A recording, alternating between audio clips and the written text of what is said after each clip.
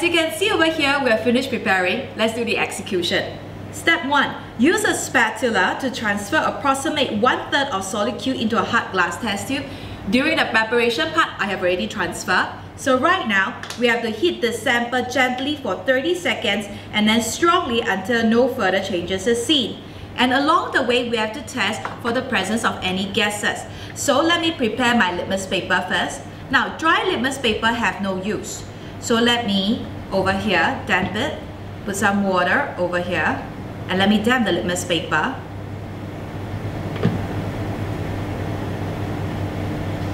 Turn on the bunsen burner.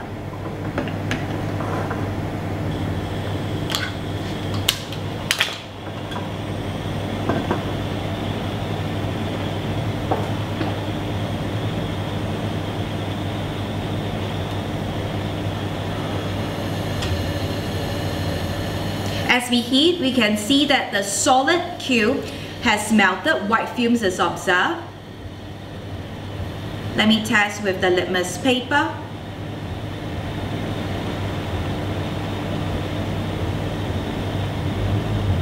Apparently, gas evolved turned blue litmus paper, then blue litmus paper red. So one of the observation is white fume is observed. Then blue litmus paper turn red. Red litmus paper have no reaction. And not only that, the solids has changed from a greenish whitish solid to a dirty green solid. Now, I can also test the presence of another gas using acidified potassium dichromate. It's orange color. It's to test for the presence of sulfur dioxide. So let's try.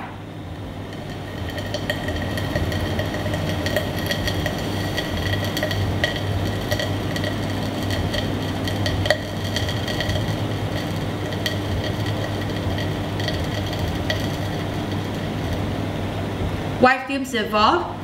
If presence of sulfur dioxide is there, we can see that the paper will turn to green.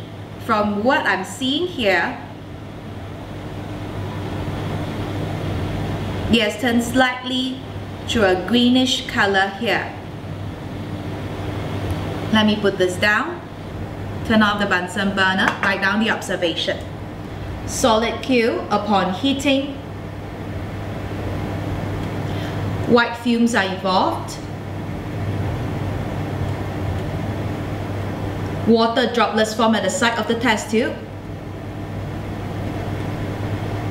Gas evolved. Turn them red. Blue litmus paper red.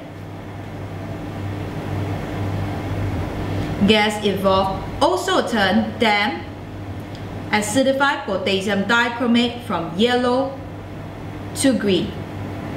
Let me move on to the next portion. Now, the next portion here says that we are supposed to place 3 cm cube of solution Q into a clean test tube.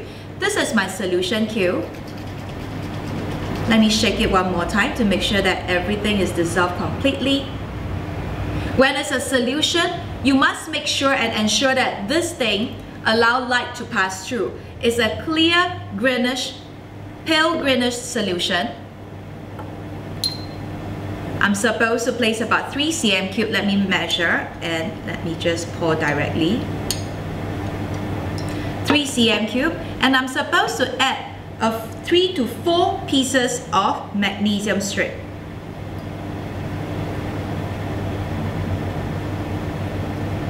As you can see over here, there's effervescence evolved, bubbles are seen. Let me write down the observation. And they say that we're supposed to leave this on the rack for a few minutes while we are waiting. Continue part C. Now, this is something that I want everybody to take note of. Every time when you place magnesium strip into a solution, please remember to also test for the presence of hydrogen gas. So, if I were you,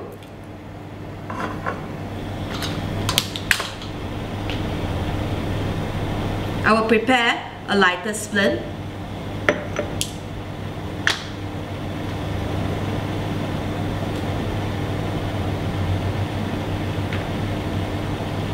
There should be a pop sound heard. Let me leave this for a while. In part C, it says here, place about 2 cm cube of solution Q into a clean test tube, and to this solution add another 2 cm cube of sodium hydroxide. The moment sodium hydroxide is added, you can see that it becomes a dirty green PPT. Now when there's a dirty green PPT upon adding NaOH, in our QA notes, it's very obvious that Fe2 plus is present. So immediately, I should go to the conclusion and write down Fe2 plus present, evident part C, upon adding NaOH, a green PPT was observed. Now it goes on to say that we're supposed to gently warm the mixture. After you add NaOH, and if you are asked to warm the mixture, according to the QA notes, it says here that the most likely or possible cation that you're testing is an ammonium. And if ammonium is present, ammonia gas will be evolved. So let me prepare a red litmus paper, damp it, and let's heat. They say warm gently, let's warm it gently.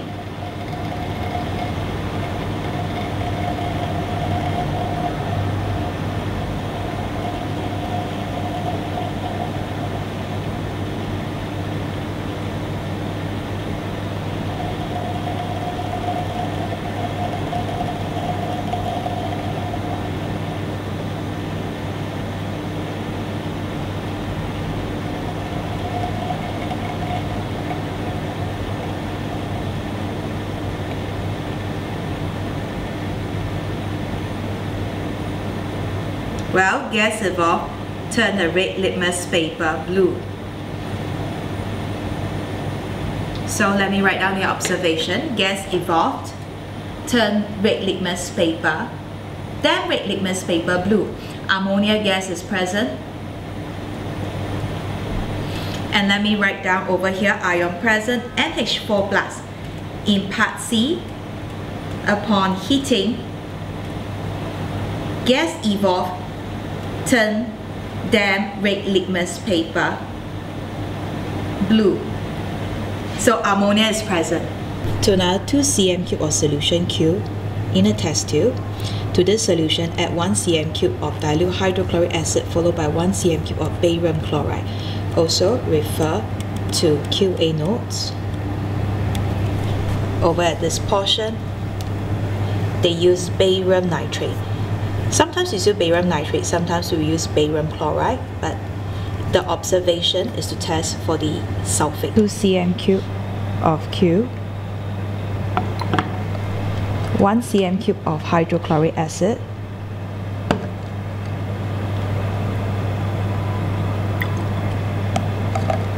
1 cm cube of barium chloride,